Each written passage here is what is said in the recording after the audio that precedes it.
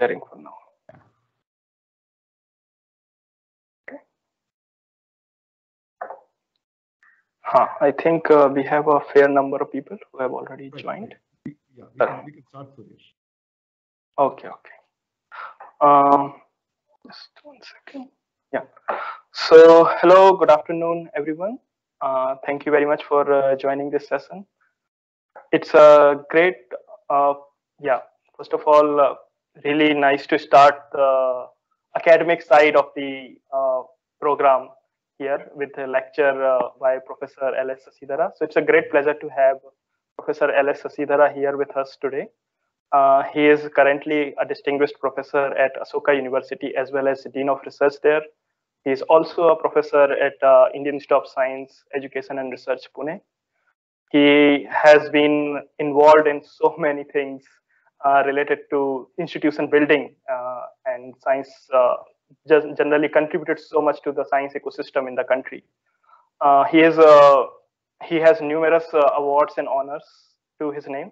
Just to name a few, it's the Santi Sarup Bhatnagar Award, National J.C. Bose National Research Fellowship. He is member of many academies and national and international bodies of high prestige.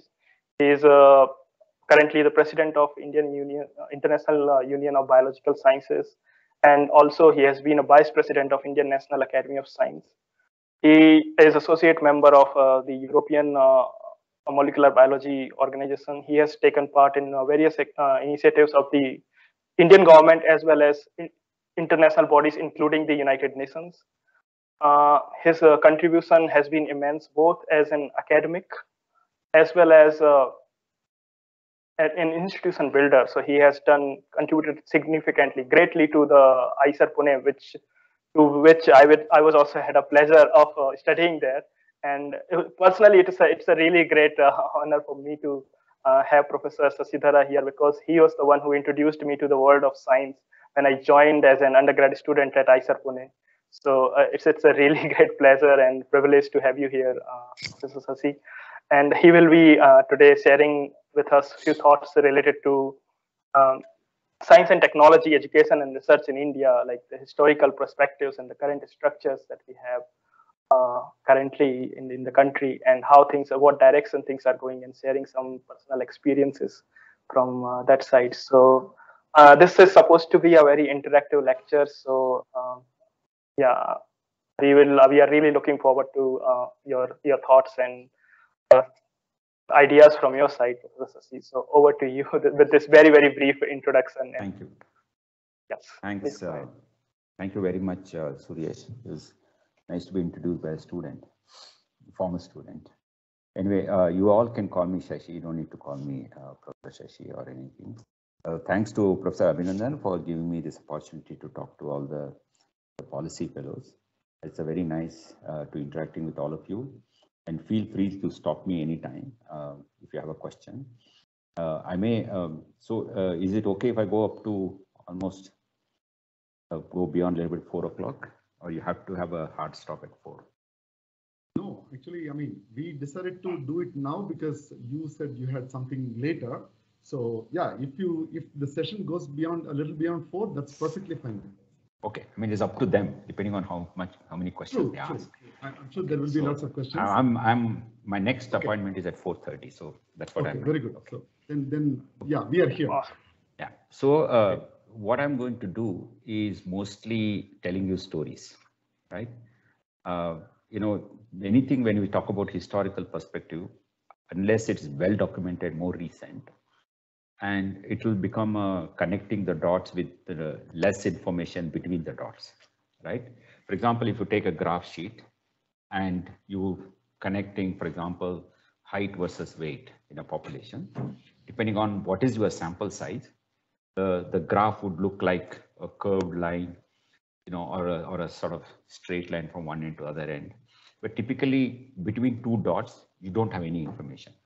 And when you draw a line between two dots, you just try to connect the two dots with the shortest path.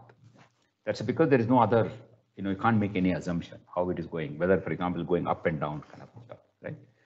So the problem with the historical perspective is we'll have less information. So we have to build stories, right? How from, for example, what happened in 18th century, how do you connect to 19th century, right? So obviously there will be lots of missing information. You somehow connect the dots, right? That's what the story is about. Whereas you are all science policy students or scholars, you are supposed to build your policy, or frame your policy, which is supposed to be evidence-based. Then you collect the data, you analyze the data, generate evidence, and then you try to design or frame the policies.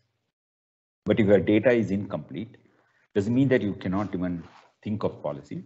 It may not be ideal, but still you have to do, because we need some policies for everything that we want to do in this modern world, right? It's not like a small town of 2,000 people. Whatever the decision you take, right, you can take by talking to everybody. If it's so small a town, you don't need much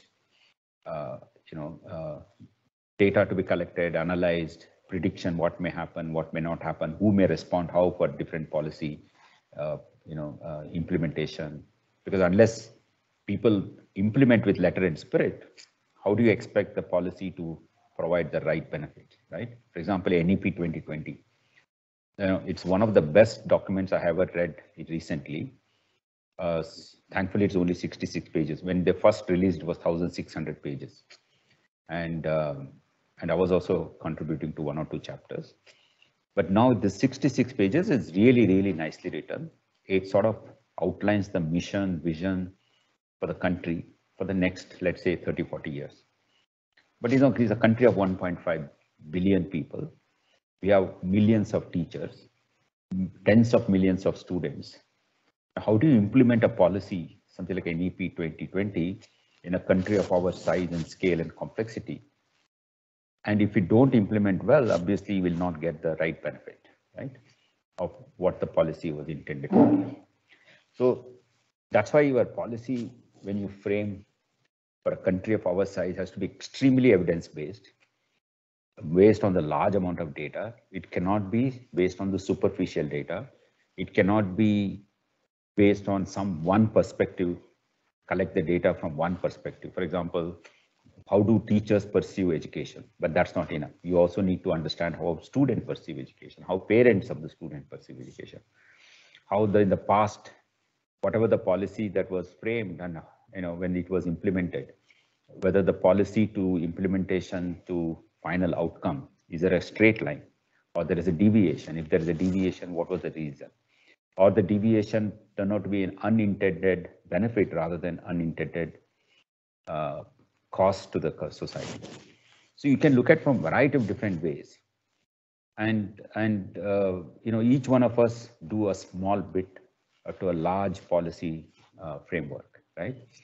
So you may be collecting data, some may be doing analysis, some may be writing few chapters, but bigger picture you have to have in your mind, irrespective of how much you contribute, because it's like a big puzzle, right? And you may be doing one module of the puzzle, but if you don't have a bigger picture about what is this all about, right, your efficiency of solving that small module will also be less effective, right? And that's one of the reasons why you need to have the bigger picture. However, a smaller bit that you are contributing, when you're contributing smaller bit, you go deeper and deeper because you collect more data, you start analyzing. For example, biotechnology for agriculture or biomedical devices, or how to improve the supply chain pipeline for diagnostic kits. Considering there is a pandemic, we need more diagnostic kits to handle our RT-PCR requirement, or how to sort of make sure that the public health infrastructure for vaccination is very effective, and not only vaccination of 1 billion people over the next 1 year, remaining children of 500 million of them, when to vaccinate them, how to vaccinate them, and there will be continuously newborn children, how to vaccinate them. You need to have a lot of work has to get into this, and you may go deeper and deeper, and you may forget, what am I doing? Why I'm doing all of these things? So if you don't always connect it to the bigger picture. So that's history. What history provides you is that bigger picture, right? Today, for example, you look at India, all kinds of chaotic situations. There are some success stories. There are lots of failures. People are suffering. There is inequality. But at the same time, you look from a historical perspective about how India has progressed for the last 50 years. You will see that some pockets have done extremely well. Some pockets have not done well. Some have actually suffered a lot. Some have gained a lot. Inequality to some extent is reduced. In some contexts, inequality is increased.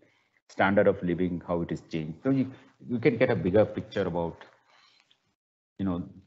what has happened in the last 50 years. Then you can ask the question, what made this change happen? Then you can say, what is the role of science and technology in all of these things? And did the people in 1950s were thinking of all of these benefits when they actually introduced a policy, right? For example, Green Revolution. So the people who executed the policy for Green Revolution, right, did they have enough data to start with? Did they think of the benefits? Did they think of the cost of that benefit? What will happen to the soil? What will happen to the water usage pattern? What will happen to the pollution? And what may happen to the healthcare system if you indiscriminately use fertilizers and pesticides? How to implement a policy of modern agriculture in a country where more than 50% of the farmers are illiterate? Did they think about all these issues when they're framing the policy?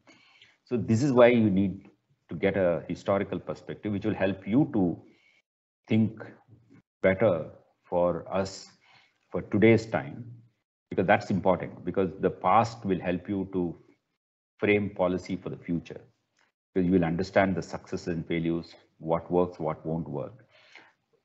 Society has changed definitely in the last 30, 40 years, but it does not change to that extent that our mindset is so much different. It's still, we are all, Indians have a particular type of cultural background, certain kinds of noise in the society, certain kinds of lethargy and inefficiency, in some cases is extremely active and driving force. And there is a lot of influence from the Western countries in the last 30, 40 years because of the global communication and the global reach. To what extent it has penetrated in our culture, to what extent we can use the Western style of policy framing and implementation to Indian system.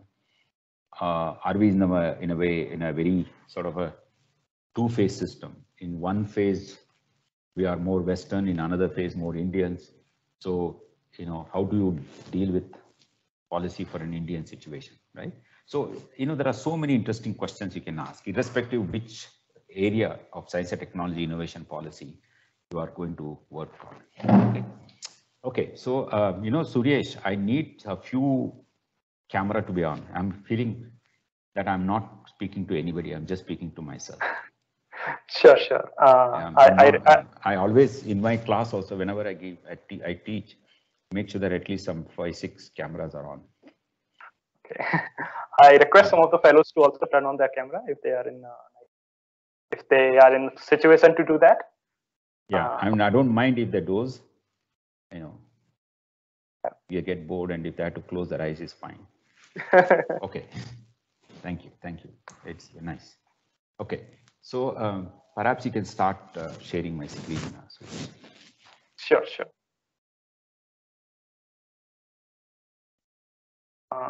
Is everyone able to see it? Yeah. I have to go to the present mode. Yeah. Suresh went away. I think. Yeah, that's what I was thinking. Okay, 1 second. I'll try to share again. Maybe when you went for the slide mode, maybe. Yeah. Is it? Yes, now it is visible. Make it full screen, and we are. Yeah. Yes, I forgot how to do it. Yes, this one. That's all. Yeah. Yeah. Thank you. Okay, so I have sort of given some kind of introduction to what I'm going to talk about, and I'm going to really start from a very early period And, sorry, if it is too sort of basic and fundamental, I thought it's very important when we talk about history, we don't know where to start. Should we start with 1947 or should we start with 1857? Or should we start with, 180 or 250 AD? We don't know, right? So let me start as early as possible. And being a biologist, being an evolutionary biologist, let me start with the evolution of human species. Okay, Suresh, next slide, please. No, of course, don't worry, it's not a biology lecture. So the human evolution, as we know now, based on the evidence, it's over the last 5 million years, we sort of branched out from a common great ape as an ancestor. One branch gave rise to chimpanzees, and other branch, modern humans. Amongst the human species, there were several human species. They evolved, became extinct. The only one survived, and that's the Homo sapiens sapiens that we are, the so-called modern humans, right? But this happened over 5 million years. And as you can see in the next slide, as you can see here, as also in the next slide. Okay, I think we can skip this. We'll go to the next one. Oh, okay. So maybe go back. Yeah, sorry. So Homo sapiens evolved in Eastern Africa, and all human species, most human species, not all, actually evolved in Eastern Africa, particularly definitely the modern Homo sapiens. There is sufficient fossil evidence, and less than 200,000 years ago, and they started spreading out of Africa over the last 100,000 years. Okay, and they started in all directions, some unidirectional, sometime in different directions. The next slide, please. Right, and sort of they started spreading across the world. This is just one route they took out of Africa to, via the Central Asia, from Central Asia towards, Russia to, or say, Western Asia to Central Asia, and then Southeast Asia and to other places, all the way up to Australia, New Zealand, and so forth. This is one particular route. There are multiple routes coming from out of Africa, but the time that has taken is about 100,000 years. It's not too longer time period for human generations concerned. So we have not evolved into different groups, and there is always a continuous mixing, and because of which we are still as one species, although we have spread across the world over the last 80,000 years. Next slide, please. Right, and this is what I'm trying to say. Even if we are spreading, we are also sort of mixing with each other in different pockets. So in a way, it's a continuous population. It is not an isolated population. So it's still only one human species. Okay, this has repeated in the history several times. If you go to the next slide. So in fact, not only different human groups in different parts of the world were continuously mixing there because of this spreading and super spread, one spread and settled in one place, another wave of migration happened, new set of people came, but they were mixing rather than, separately living all the time.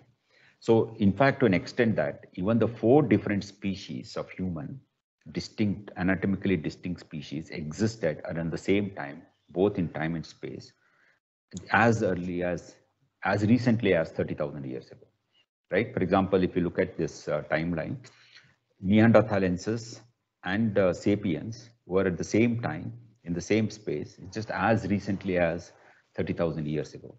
It's indeed, we know in the next slide, they did, sorry, maybe some order is missing.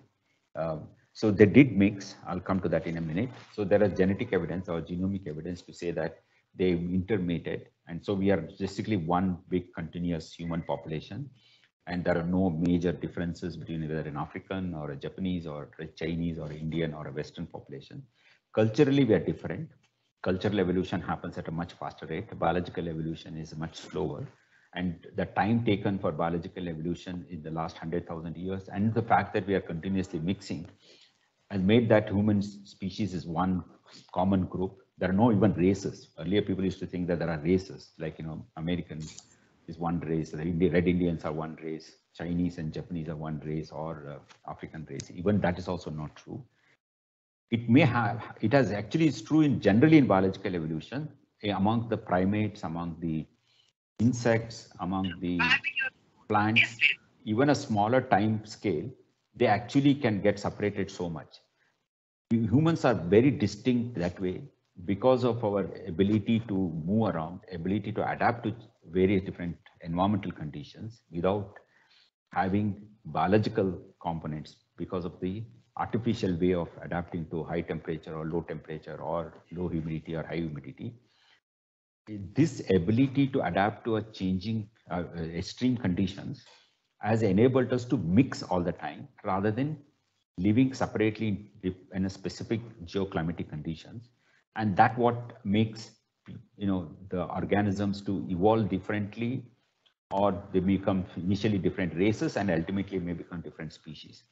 Humans are the only species known amongst the mammals, amongst the primates, where even after they separated for 100,000 years or so from a common ancestral space like Eastern Africa, there is still continuous mixing. That's one of the reasons we can never build, if we can't consider human, populations are different in terms of races or subspecies. We are all one common group with a continuous genetic flow, what we call. Next slide, please. So we are Indians. India has a large, huge, this fertile and hospitable land, basically the great Indo-Gangetic plain. And if you look at on the west, on the north, all the way up on the west also, there's Himalayan range. There is a small pass here and there, Khyber Pass, right? And on the east, again, very thick forest, that northeast forest, and also Himalayan range. And then the other three sides sea. So what happens is it basically gets isolated.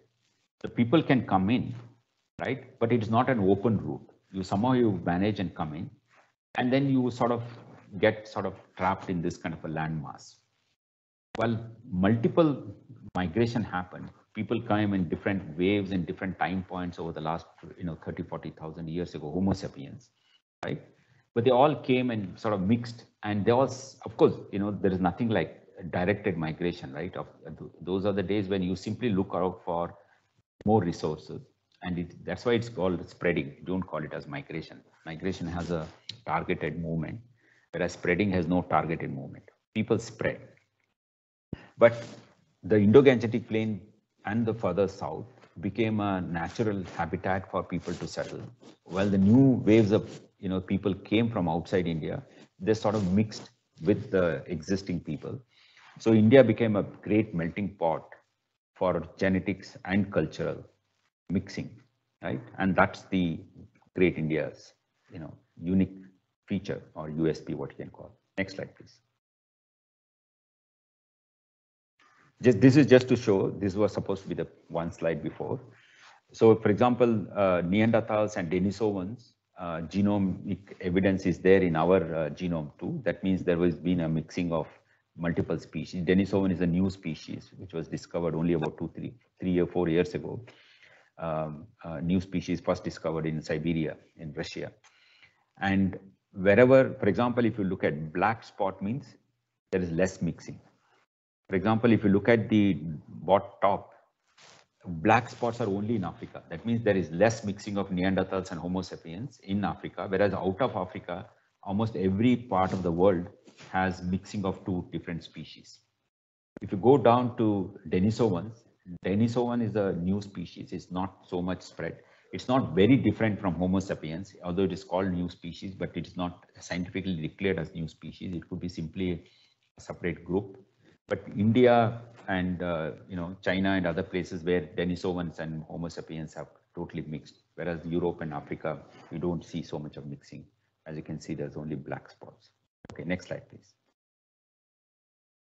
And here, this is what we India.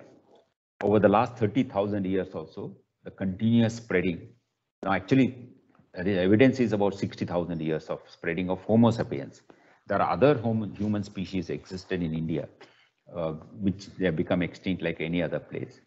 Amongst the groups which spread out of Africa, modern Homo sapiens, we have been receiving people coming in to this peninsula, Indian peninsula, for the last 60,000 years. But major population spread happened only in the last 30,000 years, although there is some archaeological evidence for 60,000 years of settlement. So India is a great melting pot as this. So right now we have 4,635 well-defined populations. Many of them are tribes, some of them are primitive tribes. There's huge language diversity, clothing diversity, cultural, food diversity, marriage practices, and so many things. And adaptation to geoclimatic conditions, the disease prevalence, and or resistance to infectious diseases or susceptibility. There's a huge diversity. Okay, next slide, please. Now, the reason I want to spend a little bit of time on this, which is very important for the policy. To understand your policy, you need to know why human societies are so complex, why you cannot communicate so easily, why you cannot implement a good policy, however good the policy is in a society like human society, particularly in a society like ours, right? First thing is, what is that different in human species compared to all other animals? There are multiple differences you can think of. But what is that key difference which made us different from rest of the animals is the language. That is the syntactic languages. Of course, language is there in many other organisms too, and plants communicate with each other with the help of a chemical language. And animals communicate with the help of, the body language as well as the sound language, because they can see what's happening with the other, partner in the group, or they can also hear. So there are different ways of communicating. They also use chemical smell other language. For example, the insects, the male and female attraction is based on the pheromones, and this pheromone is a hormone, and they smell the pheromone and see that there is a female here. A male would smell the presence of a female. It happens in large animals too, like tigers. They also use pheromones to detect a presence of opposite sex from a longer distance, right? But that's the one type of language. But the our ability of language is not only sound-based language, but we can use, first of all, our vocalization is more diverse than any animal that you can think of. This sound box has evolved in such a way that we can actually produce, almost unlimited number of syllables. The second is developing a syntactic language. There is an evidence that syntactic language at a very primitive level, it's present even among some birds and some primates, but it is not elaborated the way we have elaborated the syntactic language, and which has helped us to communicate as, in an almost unlimited way, right? So if you take 3 words, you can put these 3 words in three different ways, and they get 3 different meanings, right? So you can use a smaller number of, even a smaller number, your vocabulary even is small, but you can still generate more communication because of the syntactic language. Next slide, please. So there are a lot of impact of the higher, language, including our theory of mind and our ability to communicate and reason, and even something which you imagined you can communicate, something you have experienced you can communicate. Advantage of all of these things is in the next slide.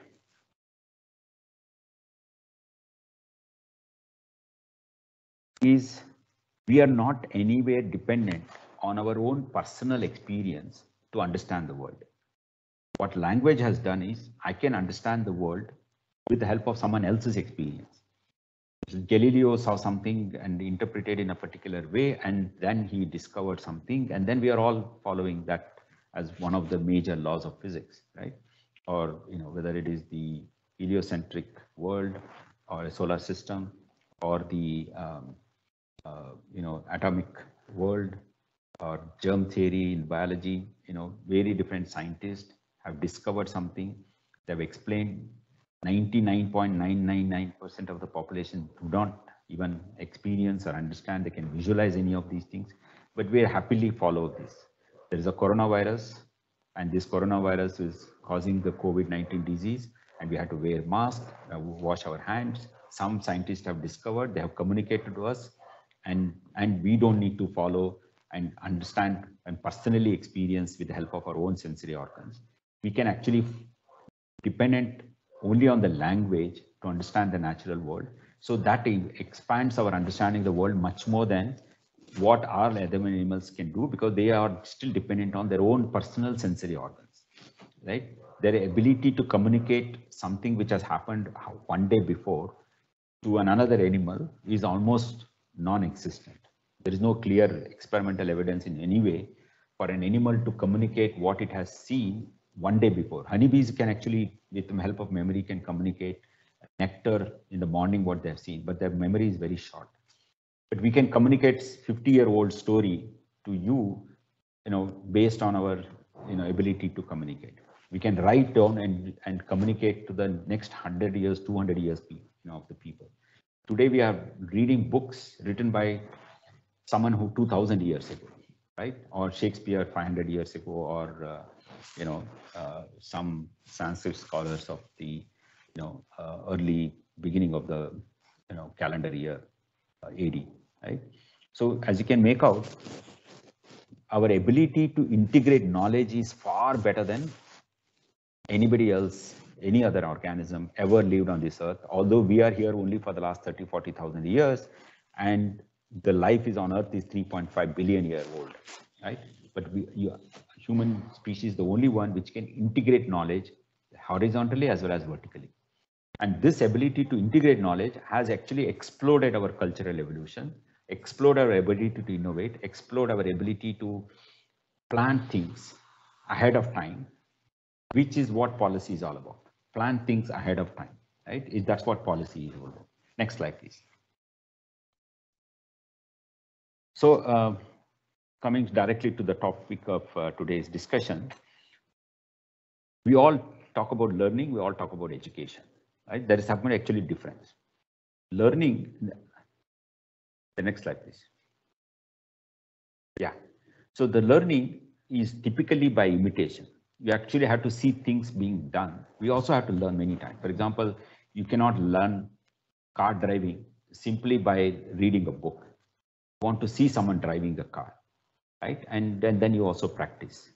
So there are certain type of things you need to learn by actually seeing things happening, right? That's why it's very important that, science has to be taught in the laboratory, because unless students learn how things are done, how things are built, they'll not be able to learn better, right? So learning is very important to some extent, which cannot be only with the help of a book, right? Some of them takes ages, you can still learn, right? You can learn how to build, like for example,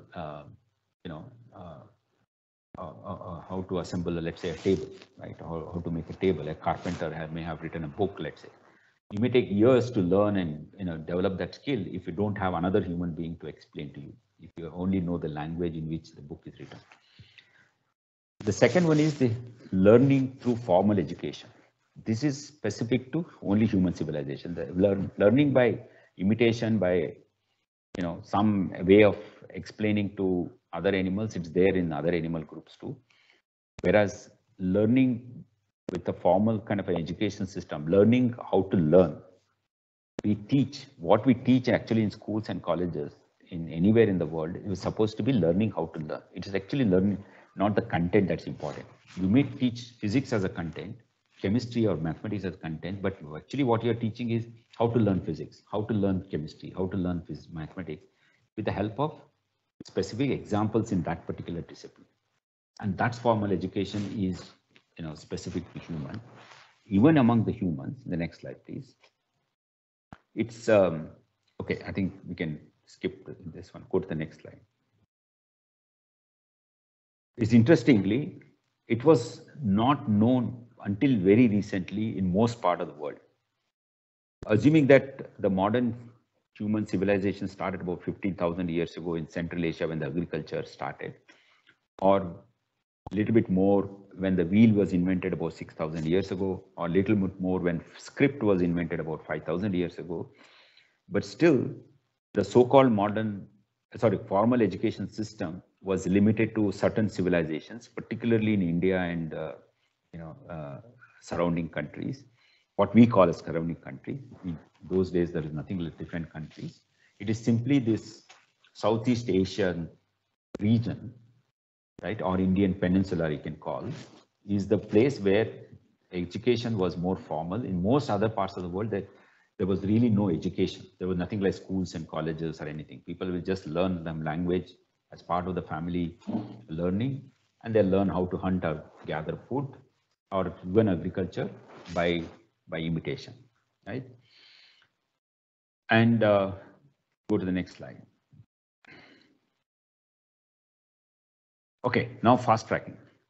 So I'll not get into the Indian history of 2000 years because again, we had formal education, we had a lot of knowledge production, number system to, very different philosophical understanding of the world and so forth. But still, there was nothing like a policy, right? For the whole country, for the whole state. There was nothing like a country in those days. For example, some of the best work in mathematics and physics and astronomy was done in 8th and 9th century in current Kerala, right? Some of the scholars, Sanskrit scholars of the current Kerala state are the ones who wrote some fantastic books on mathematics and astronomy. But there was nothing like a policy saying that, oh, we should teach mathematics to a large population in a Kerala state or astronomy to large population Kerala state, right? Or they didn't think that, okay, if I spread this knowledge, people will do good business or good agriculture or build buildings better because they have better mathematics or geometry understanding, or they will, build roads better. There was no such policy kind of a thinking, right? Some group were interested in certain intellectual activity and they contributed, but large population was going in an auto mode to grow, and some improvisation used to happen, which is not by planning, simply because of some experience. Oh, last 5 years there was no rain, but this crop grew well and this crop didn't grow well. So whenever there is less rain, I would grow this crop A, which grows better in the dry conditions than the crop B. So that you improvise in agriculture, right? But that's one type. Sometime in 16th, 17th century, British came, they started spreading across the country. And Britain was ruled by British, and what they're ruling is several, hundreds of kilometers away from, from the current where the Britain is, right? And so there is a huge distance. So whatever you take a decision, if the Parliament of Britain takes a decision to communicate to the Britishers ruling India, it would take 2 months. And then they have to implement. What is the impact of that implementation? Again, it takes 1 year to return back to the, London and say that, this is what you told us to do, we did, this is what happened. And if they had to do something different, then again, they had a huge communication time that takes. Second is, India is a large country, geographically very large country. Population, we don't know, I don't know rather. I think estimated population in beginning of 19th century is I think 200 million if I'm correct, right? And at the time of our independence, I think we are about 500 to 600 million. Yeah, maybe about 200 million at that time. 200 million is still a very large population, considering that the entire Britain was, less than 10 million, right? So if a small group of people, let's say a few thousand Britishers in Britain, trying to rule a country which is so large, with so many people, with so many different languages, right? How do you do this effectively? Then the first time, it's actually first time in the world, a formal policy kind of a framework was initiated for looking at what we need to do in the next 15, 20 years kind of a thing. British, Dutch, Spanish, they all had small policy framework. If we do this, 10 years later, we may earn more money, or 10 years later, we may spread to another colony. There was some kind of a, decisions, but that were not evidence-based policy. There was no study. What Macaulay did was to collect as much information about India as possible. He may have interpreted in his own, racist way, because he's a British and trying to rule India.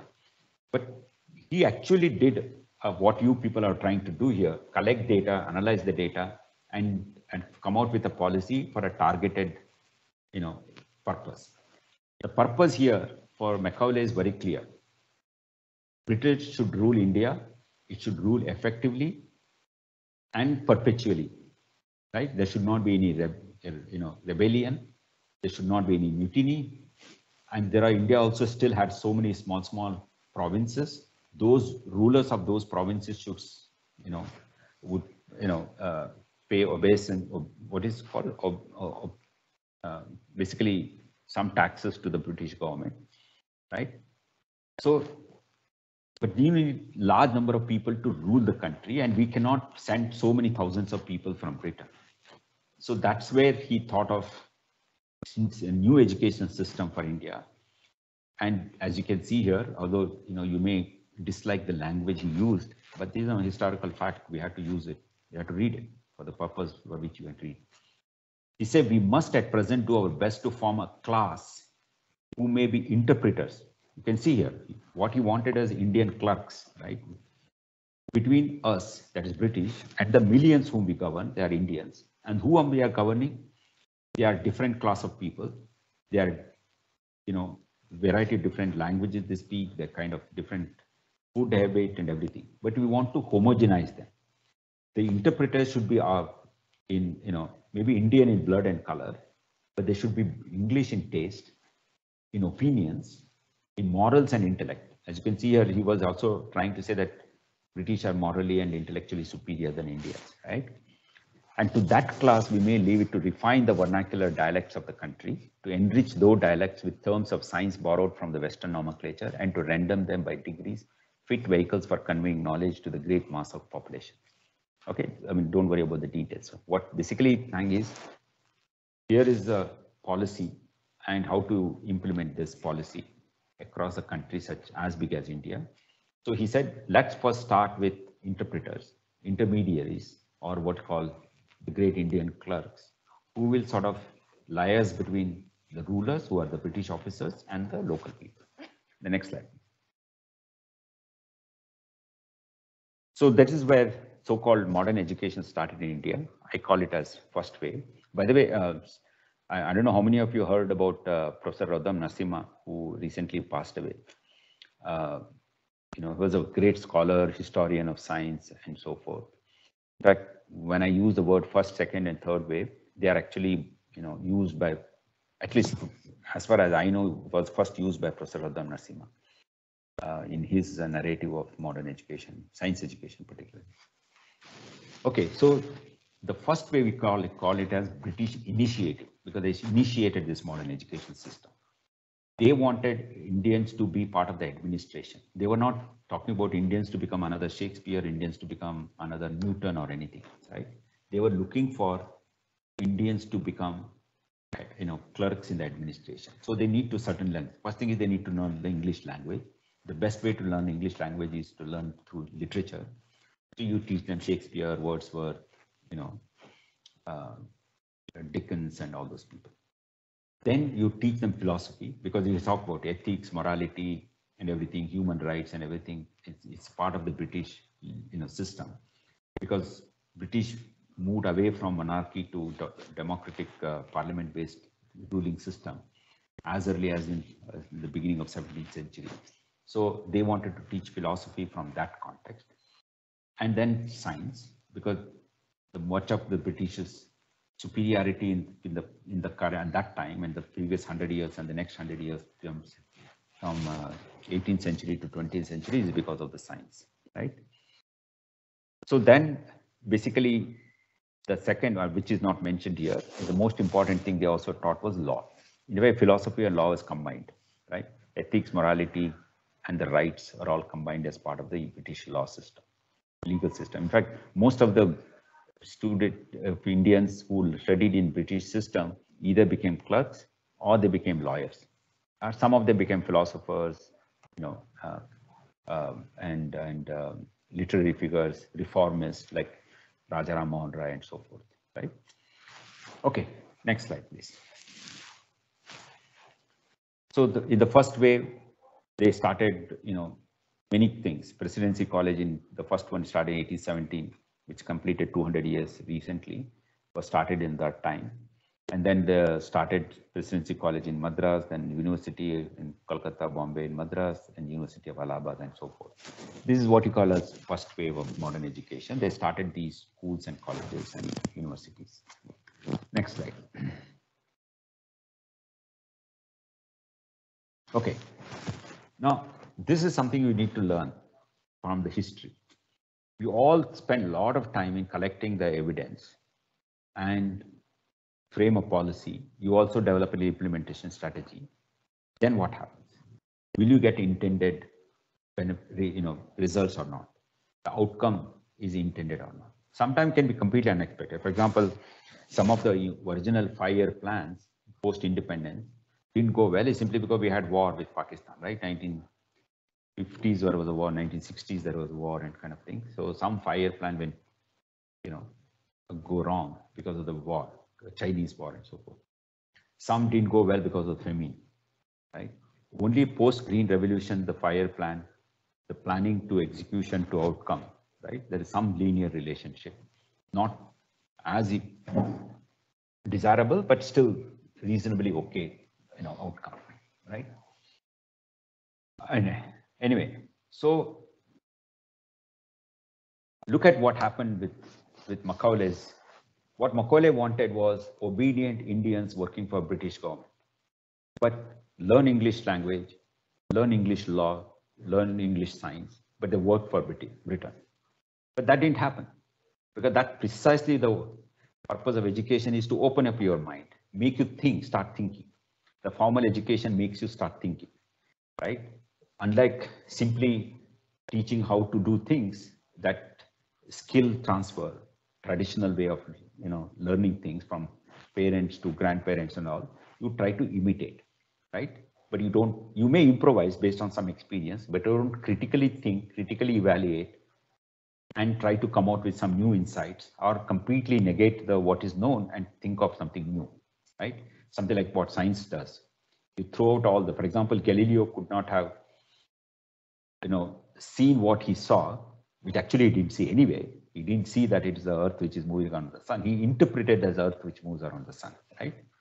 But Galileo didn't inherit blindly the previous knowledge. He challenged it and used the scientific methods and came out. That happens only if there is a formal education system like this at a large scale. Of course, you may get 1 or 2 blips here and there, one Archimedes here, one Aristotle, one Galileo and Newton, but formal education makes them to come out with larger number. Macaulay's formal education made Indians to see the hypocrisy that they are talking about human rights, they're talking about democracy, they're talking about rule of people. And what they are doing here is completely opposite to what they are actually preaching, right? The English legal system, based on the philosophy of equality, is not being implemented in India. The administrative system, which is built on universal benefit, it is not being implemented in India in the same way. And at the same time, they also saw some of the good things about the human rights, male and female equality. There is no differences between certain kind based on the caste or class. So those things also they saw, right? So what actually read 2 things in the next slide. One is Indians, the awareness of so-called Indian nationalism, right? Next slide. Yeah. So the so-called Indian nationalism arose because of the education system. We don't know, for example, if Macaulay had not come out with an interesting this policy that he wanted, perhaps it got delayed, this whole transformation. So in the nationalism, there are 2 kinds of things. There is the political rebellion against, Britain. There was also a reformist in terms of education, cultural changes, as well as the use of science and technology for Indian benefit. For example, Mysore province, there's a famous engineer, Visheshwaraya, tried many things using the British science and technology, but for the benefit of Indians. First time he started a hydroelectric power station in India. Many things he did for the first time in India. He built dams in multiple different parts of the country, right? And we started science in Calcutta, for example, cultivation of science is as old as 1876, where Raman did his Nobel winning work. J.C. Bose started his work in Calcutta around the same time. And large number of reformists, even much earlier than this time, Rajaram Mohan Roy and others, Mahatma Phule in Pune, Savitribai Phule for women education, and and of course Gokhale and the other reformists of the society want to think differently, because we are all monarchy and feudal system. They wanted to come out of the feudal system. They also wanted to come out of the caste system, like Ambedkar much later, of course. Phule much is earlier to try to remove the caste system. So these reformists are also part of the same education system, and also people who became politically, rebelling against British are also from the same education system. And then, of course, they started their own education system, so that it's better if we run our own education system for Indians rather than use mix of both, best of India and best of Western philosophy, and provide the good education rather than simply dependent on Western system of education by the Western people directly. So they wanted to start a new education system. That's what you can call second wave, which is still British India, but the education system started by non-colonialists, non-imperialists, like Indian Institute of Science, Bangalore, where Professor Abhinandan is a professor and Suresh is working now. And I think some of you may be there in sitting there in IISc Bangalore, or BHU, in another great institution of India. Next slide, please. Okay, that's skipping. There's just more data. Okay, so let's fast track. 1847, we became independent, and India wanted to sort of invest in science and technology. One of the two reasons is some of the scholars of that time, whether political leaders or otherwise, they were basically seeing that there is a lot of sense in following science, not only because science provides better technology and reduces poverty and suffering. They also thought that our way of thinking itself will change. We come out of superstitions, we come out of other dreading customs and traditions, right? And we'll become scientifically more literate, become more rational in the society, reduces the conflict, right? So what is called scientific temper. So that's why they also gave more importance to science education. That's where, led by that first Prime Minister, Jawaharlal Nehru, in this mode of thinking. Next slide, please. So you're all science policy, scholars, so I don't need to explain to you what science is. It uses qualitative and quantitative methods. It reduces the bias. It's supposed to be unbiased. Our absolute science is absolute unbiasedness, which may take us towards the absolute truth. We may never reach, but it's still at least a path towards absolute truth, to understanding whether the natural world or the social world. Next slide, please.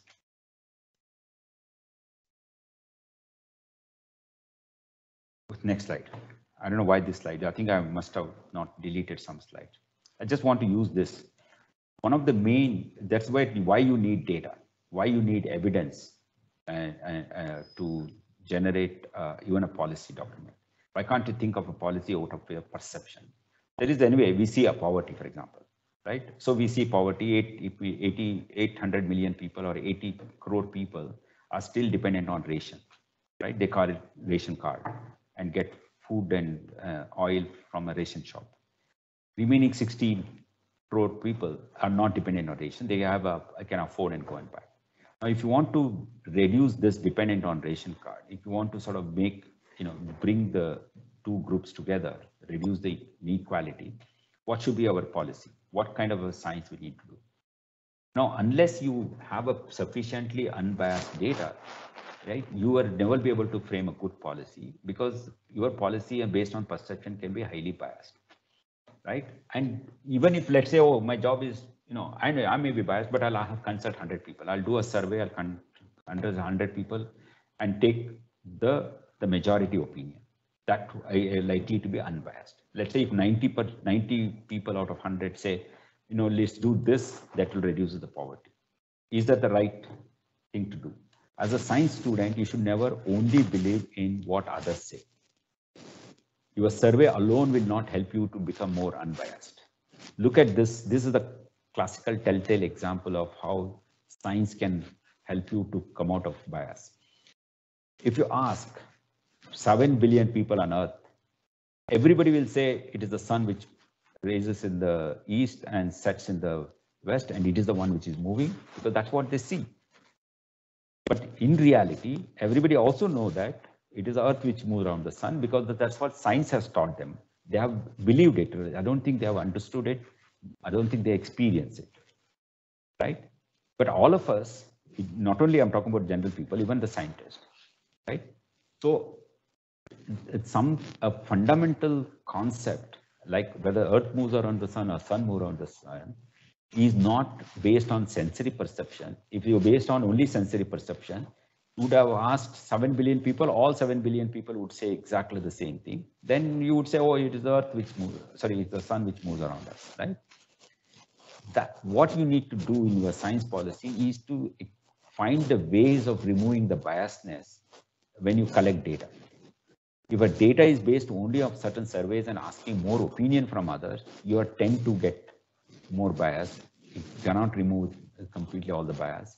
You may get, you may go wrong in your interpretation, and you may come out with a wrong policy, right? So this is the best example why science education is important in the society. This tells you this picture. Okay, next slide, please. And modern education third wave, as Professor Adam Nasima used to mention, when post-independent India, we have a spurt of activities and so many things were set up, by in the first 20, 30 years of that time. Next slide, please. And when I say education, I'm also talking about research is also happening all the time, education and research. It's actually, you can call it as one integrated term right now. It's not so much of dichotomy. I'll come to that in a minute. So we had self-sufficiency in food. Many of these organizations, which was, supported during the post-independent time, although they were whether pre-independent time or post-independent, contributed to this. And IISc has, this slide I'm using Professor Abhinandan for the last 15 years. I'm not using it because today I'm not addressing, the science policy scholars sitting in IISc Bangalore. IISc did lead many new government initiatives, whether the DAE, the ISRO, DST, DBT, industry like Bell, which is just behind IISc Bangalore. They all are initiatives of, IISc Bangalore, because the solid science was being done, and they are the ones who thought of policy for the beer and, their discoveries, basic science.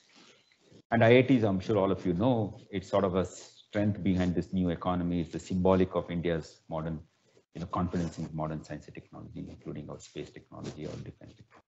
Next slide, please. Now, that's what turned around, right? Our investment in post-independence, the first 50 years in science and technology, both in research and education. Education provided a huge workforce required for agriculture, IT industry, and science and technology, but other things. At the same time, research made us to come out with products required for improvised agriculture, improvised technology, improvised this and provide that kind of thing. So a country which has such low literacy rate as in 1947, within just 2 human generations, typically a human generation is 35 years. In 70 years, it completely turned around our economy, right? And that ability to turn around economy was contributed in the first 50 years of independence. 1991, July 24th, then Finance Minister Manmohan Singh made an announcement that Indian economy is going to be liberated. It would not have happened even 10 years earlier than that. India was not ready for liberalized economy in 1880s. 1991 was sort of a turning point. That turning point came because of the confidence that was built over the previous 50 years, right? Although the crisis led to that announcement. India had a cash crisis, right? Fiscal crisis. But that fiscal crisis sort of led to the announcement, but India was already ready for that announcement. In fact, I was doing my Ph.D. in Cambridge around that time. I remember seeing in 1888 an article in Guardian. It says to call India a sleeping tiger. There's so much potential. They are simply sleeping and they're not opening their economy.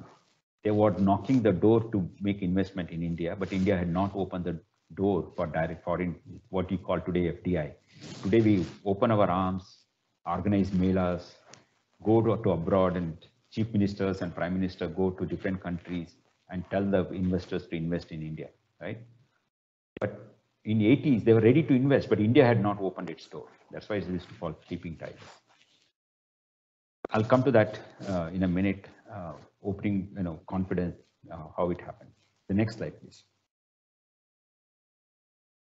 But, you also had to be very objective, right? When you talk about policy, and not everything that we did, because the Green Revolution thought in such a way that everything worked well, or education and research, everything was thought of so well and contributed to the growth of Indian economy. But did we do everything right? Actually, no. For example, India neglected school education in the importance that was given for technical education and particularly higher education like IITs, right? And that sort of led to the deterioration of school education. There are so many, philosophical or psychological or sociological explanation to why it may have happened. One explanation is Nehru was a staunch Gandhian, right? And the Gandhian values were very prevalent in 1940s. If we survived the partition, if people stopped, their violent act because Gandhiji went on fast for 21 days, that means people were still influenced by him and his thoughts, his work, his philosophy. So I think the people like Nehru, Abdul Kalam Azad was the education minister, and of course Rajendra Prasad, the first home minister, Sardar Vallabhbhai Patel. So they all think that influence of Gandhi will continue in India, and school education is taken care of by the society. State doesn't have to provide support to the school education. State, with its resources, better to invest in more expensive organizations like universities or IITs or such kind of organization like DAE, Atomic Energy, TAFR, CSR, and such kind of organizations, because that, individuals cannot set up a nuclear reactor or set up a supercomputing facility. That's where state has to sponsor. Whereas school education, people will handle themselves. It is indeed true. If you look at every small district, right, even today, 700 plus district, you will see that there is at least one ashram set up by Gandhian around 1930s to 1960, that 30-year time period. Particularly when Gandhi started his Sevagram, after he quit Sabarmati Ashram post Dandi March, he said he will not come back to Sabarmati Ashram until India is become independent. So he left Sabarmati Ashram in 1930, right? Dandi March, Salt March. So when he set up his Sevagram in near Nagpur in Wardha, it was a perfect ashram. People from all castes and religion were staying together. They were doing agriculture. There was also a small school for school-going children. And that kind of ashram, that model became very popular, and it was set up across the country by all Gandhi followers, right? In my family, for example, my great uncle and my great aunt, they also did similar things in small villages, right? But they thought school education hopefully will be taken care of by people themselves, and we don't need to worry about it. But as you see today, school education is so neglected, and we are seeing the problem of inefficient school education system, and making the 80% of our Indian population not as productive as they could be. We are not taking the full potential because they are not as well educated. Because if the school education is not good, it's very unlikely that they become good in the higher education and way more productive technically or scientifically or in any other rationally to contribute to the societal development. Second thing that happened because it's one of the policy was you scale up. That the dichotomy of colleges and universities. It has happened pre-independent time. In fact, it happened interestingly by one of the noble, so-called noble rulers, if they call benevolent, dictators, what they call, right? So Mysore Maharaja in 1930s, 1930. In Mysore, there was a Euraja college, and later the Mysore University started, right? But there was an organic link between Euraja College and Mysore University. Euraja College also used to run postgraduate courses. So there was not so much of problem. Although there was some deterioration of quality in Euraja College because good faculty went to the university, and there was a college became a teaching place and university became a research place. But the benevolent king said, let's have a college in every district. And he wanted to ensure that colleges of good quality. Where you get good quality faculty, they are in Mysore University. So he said, we have 8 districts. Those old Mysore had 8 districts. So 8 of the faculty from Mysore University were asked to, each one of them go to different places, you start a college, right? So it reduced the quality faculty in the university. It introduced only one quality faculty in each college. But they couldn't come out with the research in those colleges. It became a teaching, all of those 8 colleges became teaching colleges. And that's the beginning of dichotomy of research and education in the country. Now, Green Revolution, there are a lot of discussion one can have it. What was the policy, what implementation, how much environmental damage was perceived or predicted, how much more happened because of indiscriminate use of fertilizers and pesticides, so forth. And of course, water usage pattern changed so much because of the irrigation system, and then the unequal distribution of resources. We didn't give sufficient importance to equal distribution of. Even today, there is no clear policy on what should be the ideal agriculture market in this country. What we don't realize is India is again in a dichotomy of modern world versus the traditional world. Farmers have both. When they use modern technology to grow products, when they sell the products, they want to go back to their old, where they have more confidence, the informal agriculture market, right?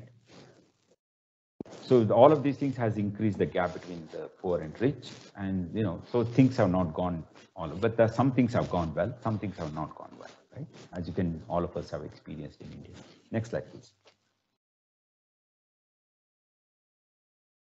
I'll try to finish in about 10 minutes or so. I'm almost at the end, right? Because 2000 is already entered, right? There's hardly another 10 years left. Oh, okay. India is now 4th largest economy. All these things we are talking about, and it's all because of all the people who contributed in 2 generations. Coming to the FDI, I just wanted to mention this. This is where the policy people, you help. If you look at, we talk about policy of, reverse migration, reverse brain drain. Indian should contribute to Indian economy directly and kind of stuff, right? The best mind are going to abroad and, what are they doing? All our IIT system is going waste and kind of stuff. But in 1970s, when you look, I'm using the word sleeping tiger now, 70s and 80s, the most of the Western IT big giants were built by Indians, not necessarily like leadership position like Satya Nadella or what's his second name? Who is in the Google? Sundar Pichai, right? They are not the people at that level, but they are sufficiently leadership level, technology technocrats. They built IBMs and Intels, and including Microsoft in 1970s and 80s. So when they saw a few thousand Indians contributing so well to the world technology based economy, there must be millions of such Indians in India. So that's where they wanted to start these industries in India. When they talk about foreign direct investment, it's not that they wanted to invest in Indian rail system or Indian Bharat Heavy Electric Limited or something, not BHEL. They wanted to initiate new industry in India. It could be software like Microsoft or Google or Yahoo. Now, of course, Google and Yahoo, but those days was Microsoft and Oracle and such kind of organizations. And of course, manufacturing industry, car, other things. That, because they realized that there is so much of things India could do. Now, the second one is, I'm sure Professor Abhinandan will remember, and I think all of you else will be so young here. the first few rockets we sent used to go and fall in Bay of Bengal, right? Straight. Well, although it was a bent curve, but it was, we used to call straight to Bay of Bengal, but not straight up, right? But 80s onwards, our success rate increased. We started putting satellites in the sky. And now, as you know, 10 years ago, we launched a rocket, a jumbo rocket, which launched 104 satellites in one launch, right? You can spend hundreds of crores in trying to give publicity that India should be the best destination for investment, but that one rocket is enough to tell the world what we are capable of. And a few hundred or few thousand technocrats, what they showed to the world in pre-internet era, YouTube era, was directly communicating with people. And they are the ones who are showing that India is capable, because the Indian education system provided them that skills, right? 1963 is the first BTech computer science started in IIT Kanpur. And that is the second in the world. After Caltech, India was the second in the world to start a full degree course in computer science. And India had only 4 computers at that time. There was one in TIFR Bombay, there was one in Indian Institute of Science Bangalore, there was one in ISI Statistics Institute in Kolkata, and the 4th was in IIT Kanpur. And all other 3 people used for research because they're all research institutions. IIT Kanpur being an undergraduate education program, they thought not only we do research using this computer, we'll also teach students how to write programs. In 1963, if they had not started BTech computer science in 1963, I don't think IT revolution would have happened in India, forget about India, in the rest of the world, because much of the IT revolution, although thought came from some of the Western technocrats, the workforce was provided by India. Okay, so as you can make out, if right policy was not there that use research and teaching in a judicious way in a place like IIT, right? You would not have achieved many things that we achieve today, right? Go to the next slide, please. I think I'll now move really quickly. Yeah, so this is future now. What I mentioned was like a past, present, and everything is like future. Now you have to sort of talk about what is that we can do for 21st century India, although 20 years already passed now. We are in 2021. And so next slide, please. We are a global village, so we cannot think India as one country in isolation. We have to think everything in a global context, irrespective of whether like or not, irrespective of how much we want to be very Indian and local, what is that? Locally vocal, globally something, right? What Prime Minister keeps saying. Sorry, is someone know? Say it again. Vocal for local. Yeah. Vocal for local. Vocal for local, yeah. Whatever it is, I would call it as locally rooted, globally connected, right?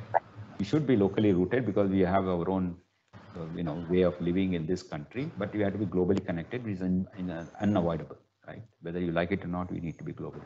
Next slide, please. Future is all kinds of problems. You know, there is prospects as well as problems. Prospects, you all know it because globalization. We have whole global world knowledge is pooled.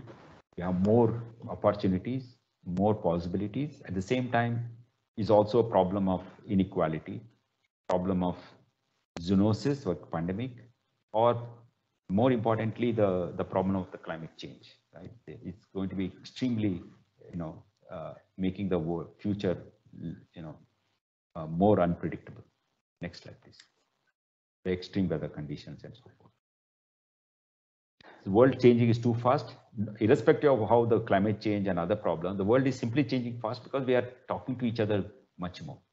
The world changes because of the cultural change. Culture is changing much faster than the earlier times, right?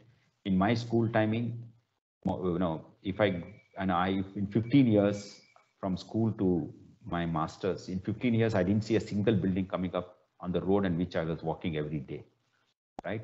But now every second year, if you go to a same street, you wouldn't recognize because the road is changed so much because of new construction and all kinds of changes happening.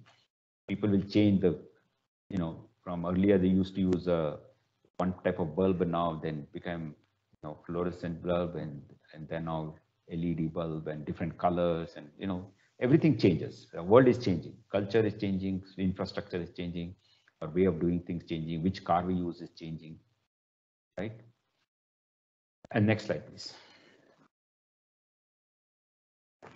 So your policy, in what 1940s and 50s people thought of policy. I don't know what Akhilesh Gupta mentioned.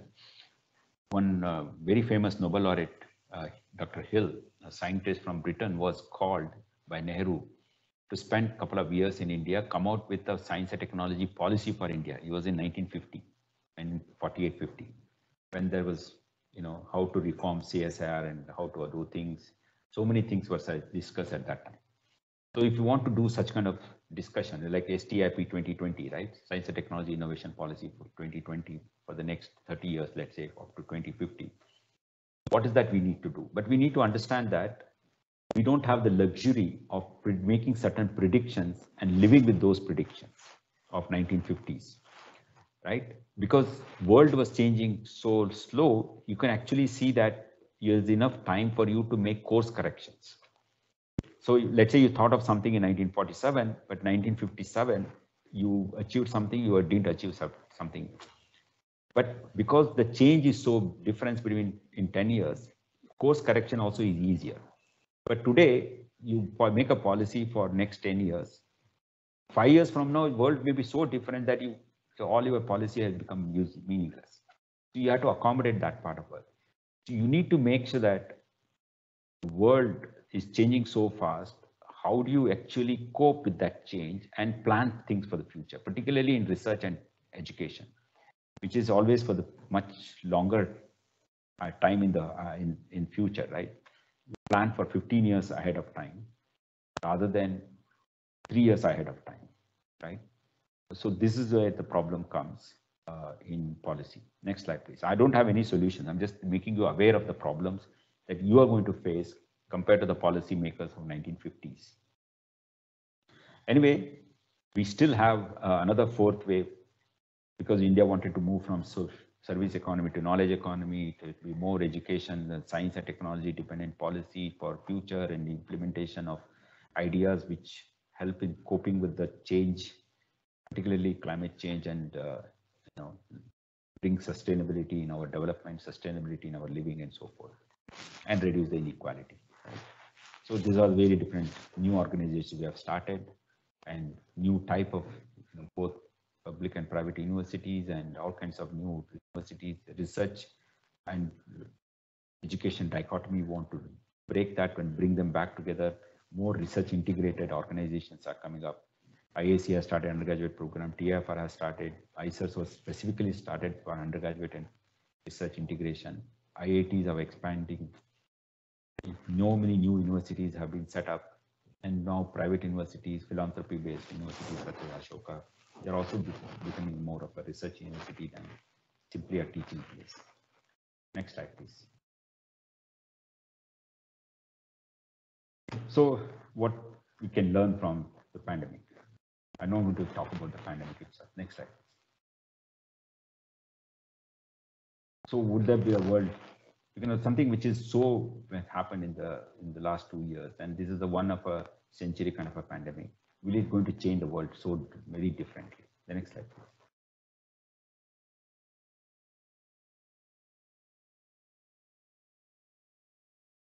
So the future is not going to be very different than what we thought in 2019, although there may be some problem of mobility going to be.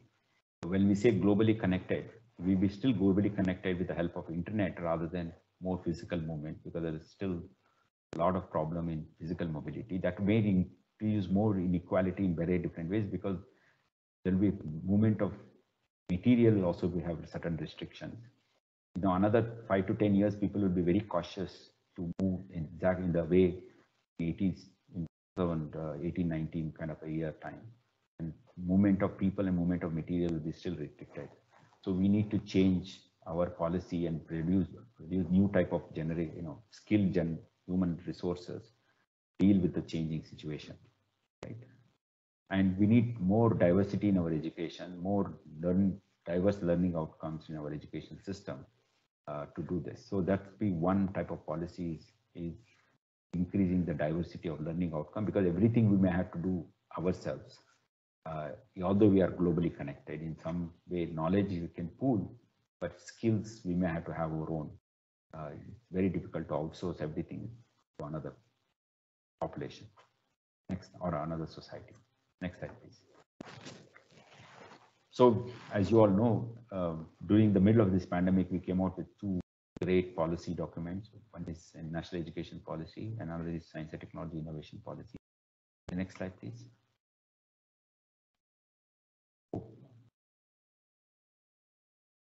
So, no, the next slide. I think I have already spoken about this. You can skip this. So, we need to increase, because the post-pandemic, there is a great need to expand our education system, make it more scale, at the scale as to expand, and also diversity we address here. And we can do this only when we invest more. Because if it is a factory mode education that everybody is taught exactly the same thing, it's not so expensive. You just make several more MOOCs and everybody will learn the same physics, chemistry, math, biology, or social science. And everybody will learn exactly the same thing. If it is a teacher is teaching something wrong, everybody will learn something wrong. Teacher is teaching correct things and everybody will learn the same correct things. But the interpretation will remain exactly the same, because how they learn depends on how their ability to interpret, ability to analyze things, critical thinking, analytical ability will will be very uniform across the population. But we want to change that one, because we need to do that change in the modern world. Then we need to diversify education outcome. That means we need to make every education institute look somewhat different. To make every education institute somewhat different, that means every education is taught research, and that research brings in the diversity, because research is the one which brings diversity. For example, the physics taught in the physics department of IISER Bangalore is somewhat a different perspective than if, for example, IISER Pune or in Ashoka University, because the researchers bring that diversity in perspective. A teacher cannot do that. Teacher will read from a textbook. If a textbook, whatever written, everybody will read exactly the same textbook. Everybody will interpret Newton or Einstein or Schrodinger exactly the same way. But a researcher would interpret differently. Yesterday, I was listening to a famous physicist talking about Stephen Weinberg work, who recently died, a great physicist, Nobel laureate.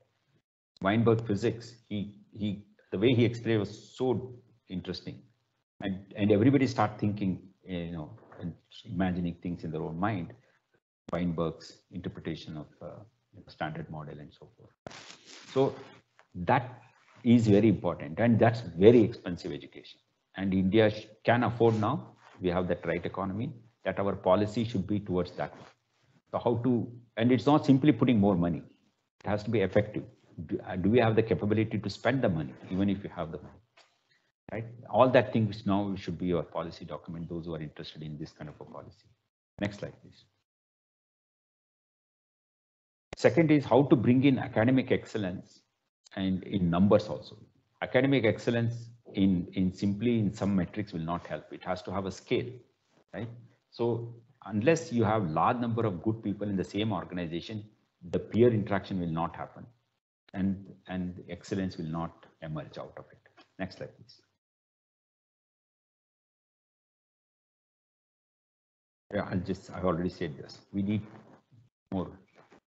This is an example given by Professor Sen Gupta, who is a former professor of IISER Bangalore Electrical Engineering, who is currently a honorary faculty at NIAS, National Institute of Advanced Studies in Bangalore.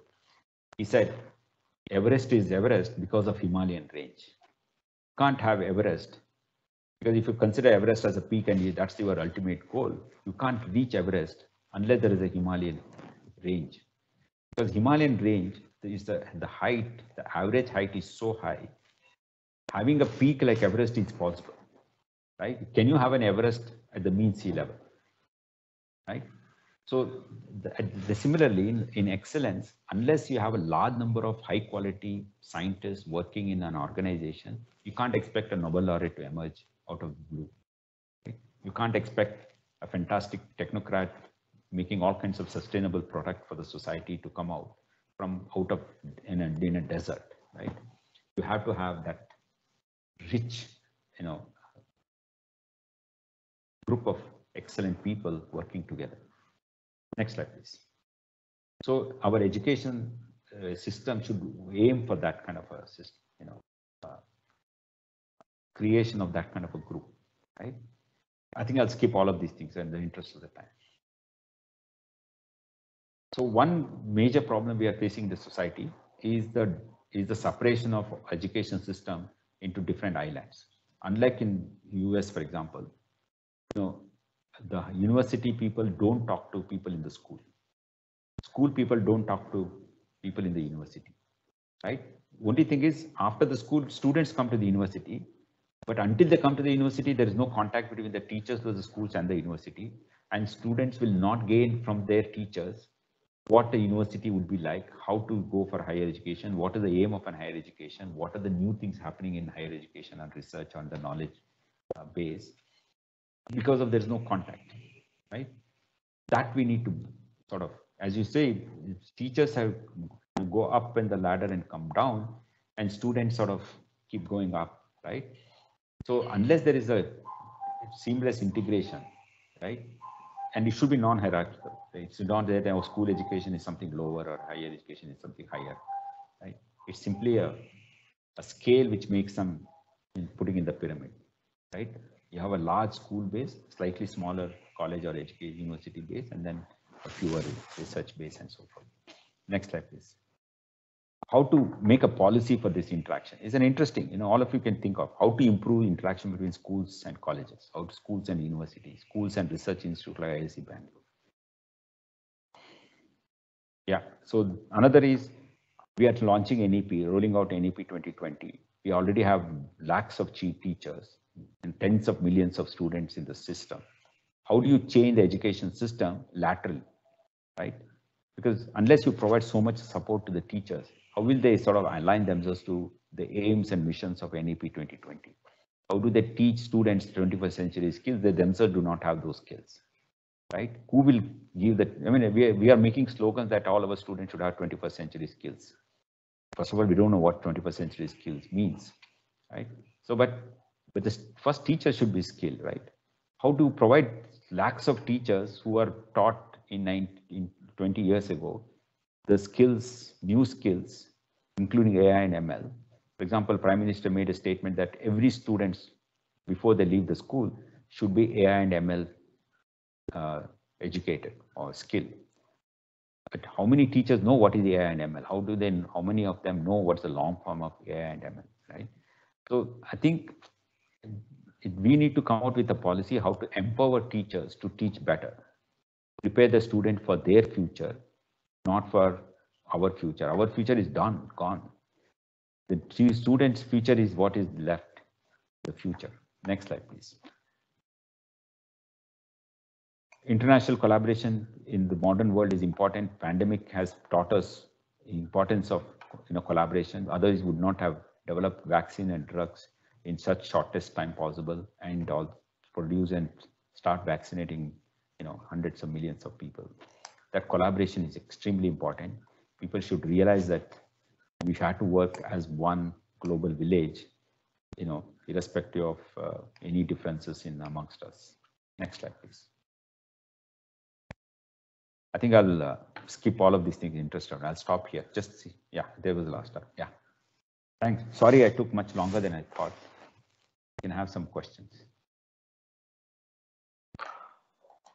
Yeah, thank you very much, Professor Sasi, for this lecture and covering all these aspects, the things from biological perspective, things from historical perspective, and all the different landmarks that in terms of policy and evolution of higher education institutions in India and through different waves, and also the recent initiatives and in what direction things are going.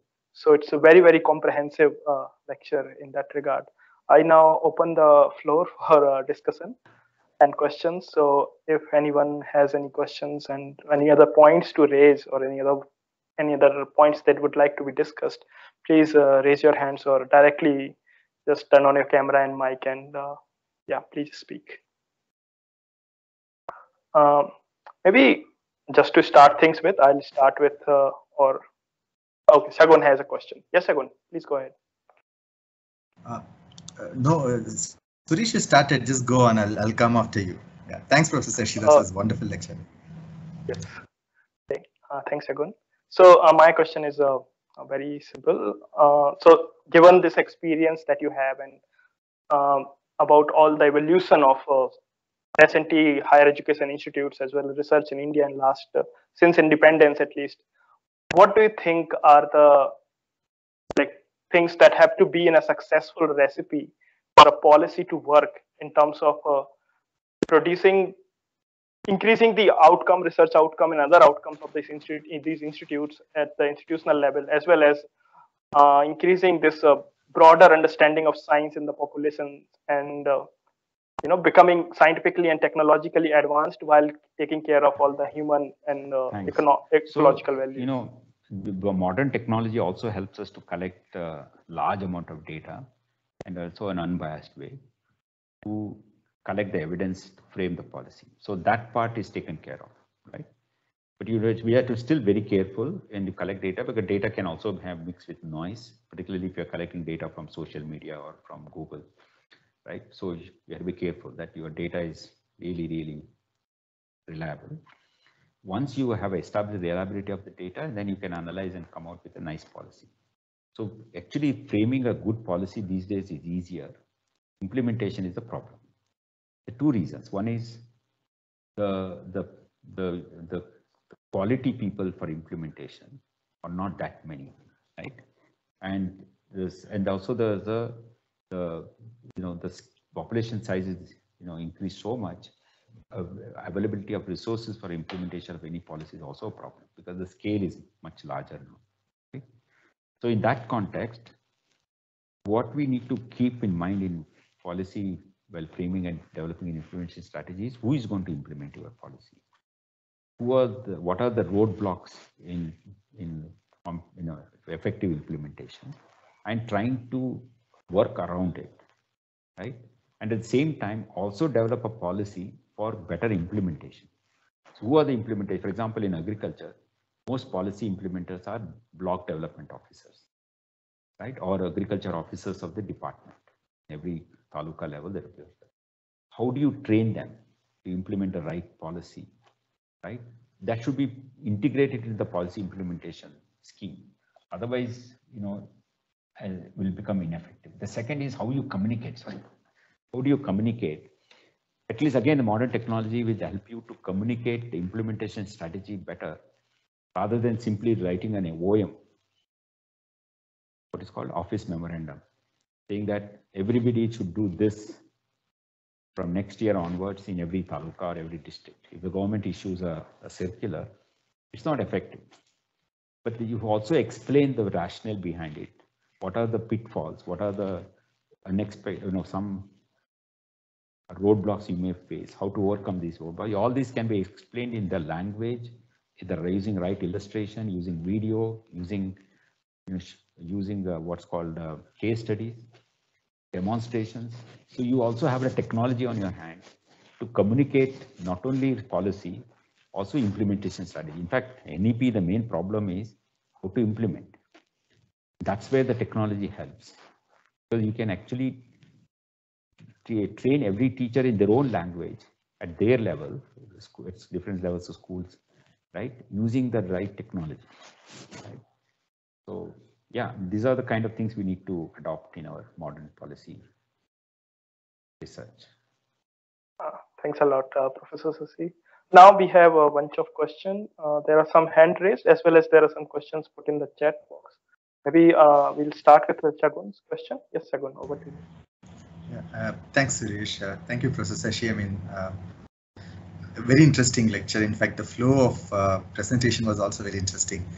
To lead to something was said and something was understood also, reading between the lines. I'm quite interested by the fact you presented the Himalaya analogy. with the Himalayan region Everest. Okay, that is a like, sorry. I mean, the spray and pray model, which I think many of our funding agencies are following, and at the same time, there is also emphasis to nurture the Everests, or how to spot the Everest, or future to be Everests. The dilemma is always about access, giving more people access to good scientific infrastructure, good learning resources, versus going to the ivory towers and then giving them. So ivory towers on one hand, and then providing access to larger populations on the other hand. I think NEP touches upon the state university research system. So how, from a governance angle, you see this dilemma is managed? Because it's like sitting like on the fence, trying to look at both sides and trying to take decisions. How do you see this from the governance point of view? Yeah. So I mean, it's a big challenge. You know, I don't think there is any one. I mean, I'm not an expert in this area to think of a solution. But my only confidence is if we're sincere enough to do things. Again, technology helps, right? So what is required to, identify and nurture talent or excellence is our way of identifying. You should use the right metrics.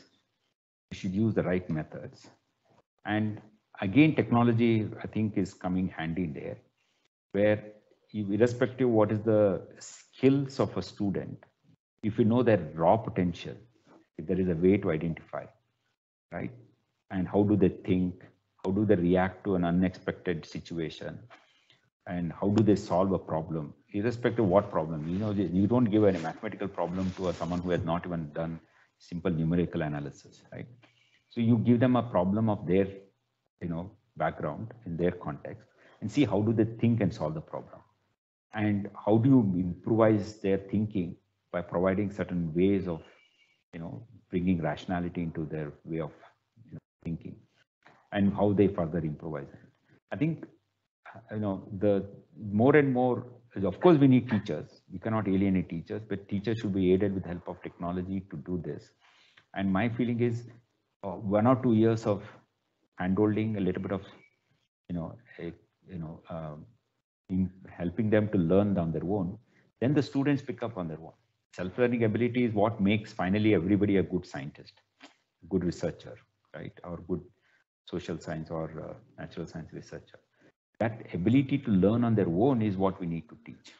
All of us, those who have done Ph.D, you learn many things on your own. In fact, all my PhD students learn, techniques and the knowledge, which is I never learned. In fact, even today, I don't do many experiments, which is my experimental skills are all 30-year-old. But my students learned many new things on their own. So I think their ability to learn on their own is what we need to. Thanks a lot, Shashi. I think that is also from Radhika. There's a question, Gautam. Yeah, Radhika Gautam has a question, and also there are some couple of questions in the chat box. Maybe I'll just read one question from the chat, and then we can go to Radhika and Gautam, if that's okay. Okay. Yeah. So here Anurag is asking. So he's very new to the whole policy research space. He wants to understand the importance of evidence in policy making. So he's asking if you could, with some example, can explain how evidence policy can be crafted from evidence. To him, it seems that evidence can evaluate the impact of policy, but policy making is an inherently ideological, political economy process. And he says, the one thing is, just to give you the best example, I thought it's almost commonsensical that it's very obvious that evidence is so important for policy. One is, evidence will help you to understand the problem, that what is the scale of the problem and what is the root cause of the problem, right? Second is, for the people who will want to implement the policy that is framed, will also understand that there is a problem, and that problem is, there is an evidence for this, like climate change, for example. Now, climate change, if you don't have an evidence that what caused the climate change, right? And because it is something which is beyond our comprehension, how can you say Earth is so large and Earth's temperature, average temperature is reduced by 0.5 degree centigrade, can create such big calamities? if you don't have the right evidence to prove this, that the fuel, the fossil fuel burning has caused this increase in temperature, that increased temperature, even half a degree, can melt Antarctic ice to polar ice to, extreme weather conditions, cyclones and hurricanes to, or drought, famines. If you don't provide that evidence, neither you can come out with a right policy what to do with the problem, because you don't even understand the problem itself. Second is the people who want to implement, like, common people also, whether it is the administrators or common people, they won't consider it as a serious problem. They think that it is, we are unnecessarily, giving all the blame on the fossil fuel burning, and how can half a degree change can cause so much of havoc, right? Or 1 degree in change in the global. That too, what Trump did, right? When there was a snowstorm in New York, he was basically mocking all the climate scientists, saying that you were talking about global warming, and here is a cold wave, right? And here also global average temperature of the Earth is increased from 15 degree to 16 degree. And we are all happily living with 30, 35 degrees centigrade in India. For us, global warming has no meaning in a way, unless you provide the right evidence. So that's the best example. Okay, next. Thanks a lot for highlighting this. Yeah, so next we can take a question from Radhika, then go to a comment from Nimita in the chat box, and then Gautam. So over to you, Radhika. Yeah, thanks, Suresh. Radhika, yes, go ahead. Can't hear you. Thanks, Professor Shashi, wonderful talk. It has pointed us in the historical perspective. Am I audible? Yes, yes, you are. Am I audible? Your voice is breaking Okay. sometimes. All right. So I just said. Maybe you can type your questions on the chat box. Okay. All right. And meanwhile, Gautam can ask his question. Yeah. Yeah, I'll do that. I'll do that. Yes, Gautam. Please go ahead. Thank you, Professor. Sir, my question is also related to what Anurag has asked, just an extension of that, that when you as an academician or when policy makers use this term evidence-based, I mean, for me, it sounds a bit like exclusivist, that it's kind of sidelines other alternative knowledge systems, that only a particular method, something that we use, if you can provide evidence using that, only then we can accept your knowledge or we can accept your evidence. So it's, I mean, it's kind of used in a way that alternative knowledge systems are proto-science or pseudosciences. So how can science policy in the modern way be inclusive towards these alternative knowledge systems which are not objective or positivist? Yes. So in fact, evidence is sort of connects all knowledge system. There's nothing like, even astrologists, they want evidence, right? Whether I'm not a believer of astrology, right? I know I call it as not science. I call it as a belief system, right? There are so many belief system in medical system also, right? But even the believers also want an evidence, right? For example, believer of a God. I'm an atheist, but believer of God also want an evidence. For example, miracles is an evidence of existence of God. Why do they propagate stories of miracles in religion? Because that is an evidence of existence of God. So evidence is part of every knowledge system. It's nothing like science versus non-science. What science does is helps you to make sure that the way you collect the evidence is as unbiased as possible. In a way, it's more inclusive. Unbiased means what? For example, I want to improve the agriculture market system. Agriculture market system is operated by 3-4 different major religion groups, multiple different caste systems, multiple different class systems, multiple different kind of products grown in different geoclimatic conditions, catering to different taste of people. Now, how do you ensure such a complex network? So many different diverse factors are involved. How do you ensure a profitable market system for every farm? whether it's a 1 acre small farm holder or a 100 acre large farmer, right? A rich farmer, right? So when you collect evidence, you want to be as unbiased so that, irrespective, if the person is 1 acre or 100 acres, both should get equivalent amount of returns. Whether that person grows, animal product or a plant product, both should get equitable returns. This is what helps you to come out with a policy if you have a way of collecting unbiased evidence. Evidence per se is nothing very science about it. Evidence is, our human mind wants evidence for everything. Without evidence, we don't want to believe. Even if you want to believe in ghosts, you want an evidence to say that there's a ghost. At least there should be a white cloth hanging and see at midnight on a tamarind tree. That's enough for us to believe a ghost. But you need that evidence. Right, sir. I mean, that is also being empiricist. Now well, that's what human mind is. I mean, finally, you're dealing with human people. You're not developing a policy for a sun or for a Pluto or Neptune, right? You are dealing with people and dealing with even the biodiversity we're talking about, how to protect biodiversity from humans. It's not about protecting biodiversity or enriching biodiversity. You're not dealing with two flowers or flower and honeybee interaction. You're dealing with how humans don't interfere between the flower and the honeybee interaction so that flower and honeybee continue to propagate. I mean, these arguments can go on forever, but okay. Yeah, I'm very happy to, on sidelines, maybe a Sunday over a glass of beer, we can have a Zoom meeting. Sure, sir, sure. Would love to have it. Thank you. Yeah, thanks a lot, Gautam, and thanks, Professor C. Yeah, I think all the fellows would really love to continue engagement with you in different forms. But quickly jumping to the next question, it's on chat by Nimita, and then I'll take question from. I'll go to question from Radhika and then end with maybe Professor Abhinandan. So Nimita's question is on research excellence. So she's coming from STS study and the feminist theories on this area, and she is asking that the research excellence, the whole issue of research excellence has been discussed and debated across disciplines in context and scale. So according to you, how shall policy research address this challenge in order to sustain excellence?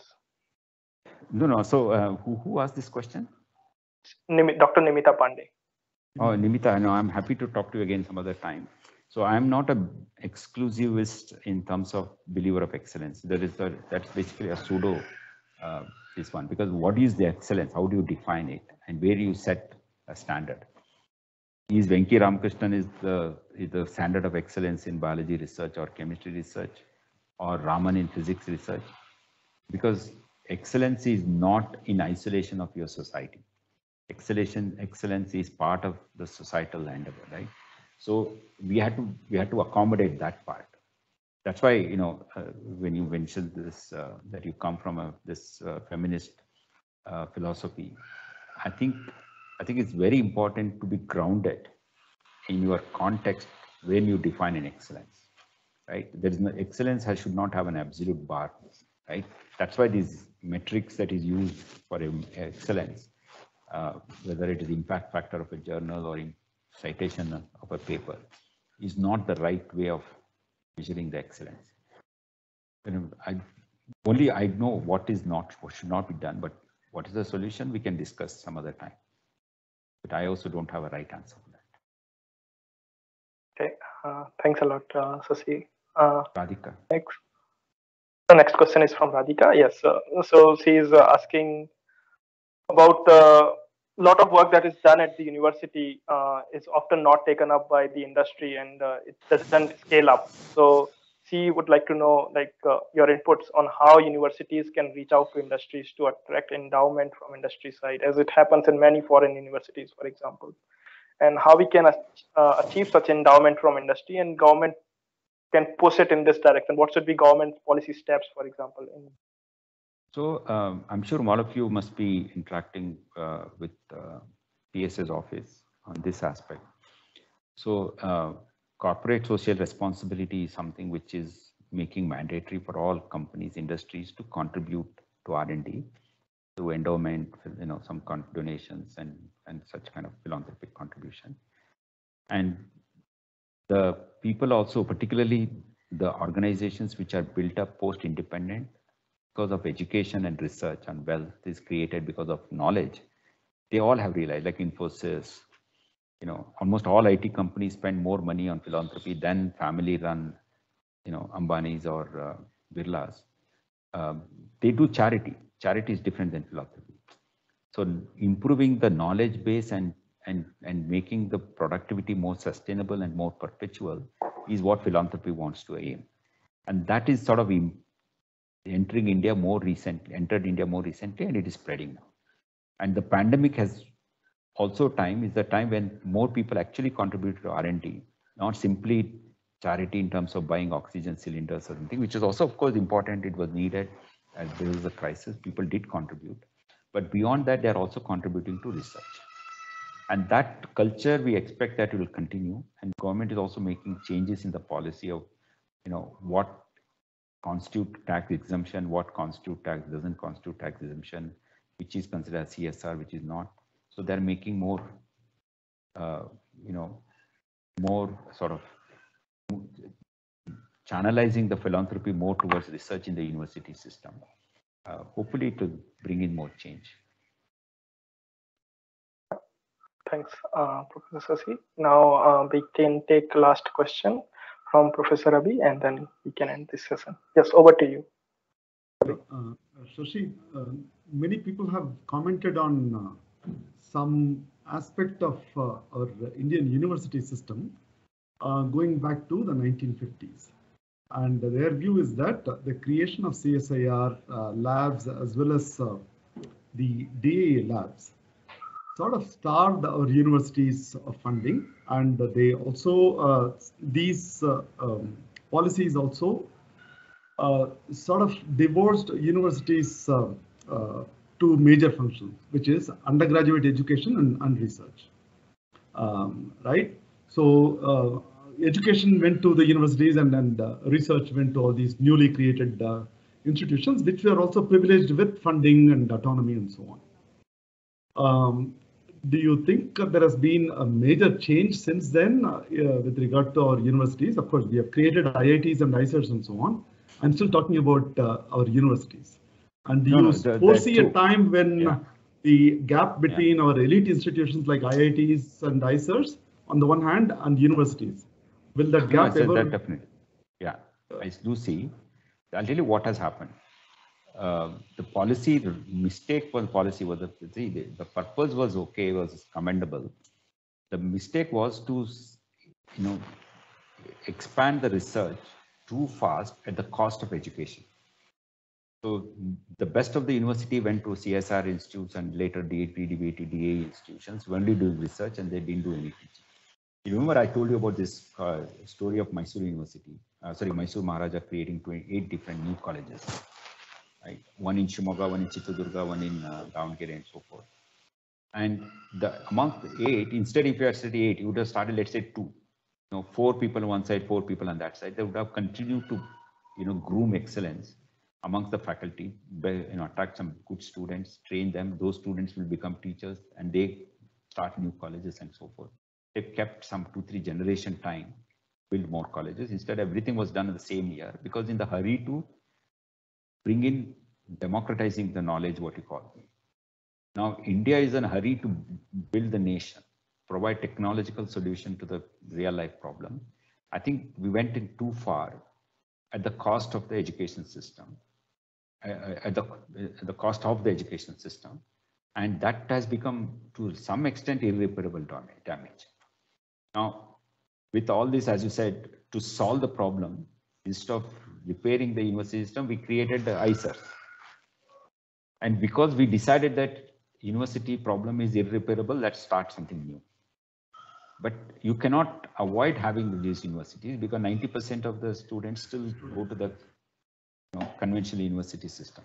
Only 5 to 10% of the students go to IITs and IISERs. And I'm only talking about undergraduate and research integration.